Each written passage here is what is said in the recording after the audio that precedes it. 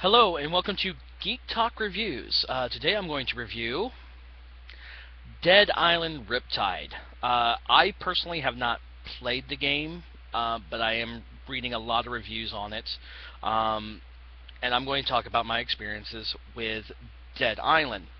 Now, what I can tell from Dead Island Riptide, I don't know if I want to play it. Reading reviews from a lot of people and a lot of other video game review companies, it's being ripped to shreds. Dead Island Riptide seems to be nothing but a DLC that you're going to pay full price for a full price game. Now, if you do not have the original Dead Island and you get Dead Island Riptide, you start off with a level 15 character. Why?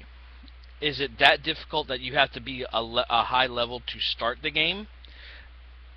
When I got a hold of Dead Island, the first Dead Island game, I played it. There was a lot of things that were really buggy. Combat was buggy. I mean, using the analog sticks for combat instead of just holding a button and maybe locking on was a little complex. That you're having to do all these controls just to fight. A lot of first-person shooters, even when they have melee attacks, it's only one button to use. Dead Island tries to be overly complicated with its controls. Also, it's been very, very buggy. Even when I bought a used copy, and it was the Game of the Year edition, or not Game of the Year edition. A lot of things just seemed really buggy, really control issues. The one thing I did like about the first game is the drop-in co-op. But then when you get dropped into co-op and somebody who you can't communicate with is going off on different things, it's kind of hard to stay on task. I really don't like drop-in co-op unless it's with a game that is pretty much self-explanatory. With Dead Island, there has to be a lot of communication. When I play co-op, I usually do it with my friends, and we use headsets or we communicate over Skype. Now, with that on Dead Island, it would be better if you could bring in people that you know to play, so you can communicate and say, "Hey, let's go do this." But with just drop in, it's really complicated, especially when someone goes off on their own and you don't know what they're doing and you have an objective.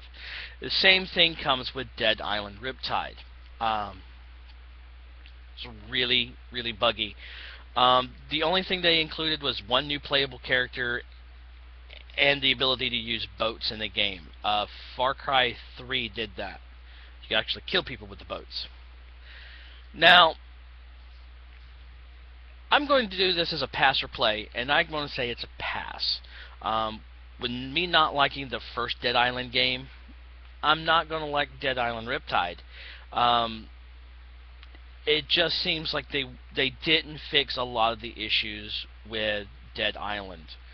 And hopefully when they would do this, the Riptide, they would have fixed it, but they didn't. It's an overly complicated, boring story. Same with Dead Island. The story just got really boring. So like I said, I'm going to have to give this a pass. So, this has been Sean Smith with Geek Talk Reviews.